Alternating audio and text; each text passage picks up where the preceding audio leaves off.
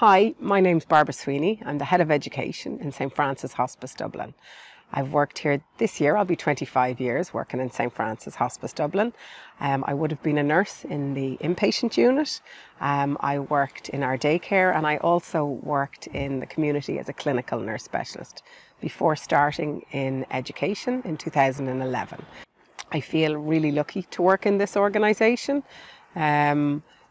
Because we live our core values. They're not just words, and you see them every day in the work that we do. The patient is at the centre of everything we do in St Francis Hospice, and as a head of education, I always keep the patient in mind with everything in relation to education. I work with a fantastic team, and we are responsible for all the mandatory training for our staff and all the courses that we run, and also the Masters in Palliative Care in Trinity College in Dublin.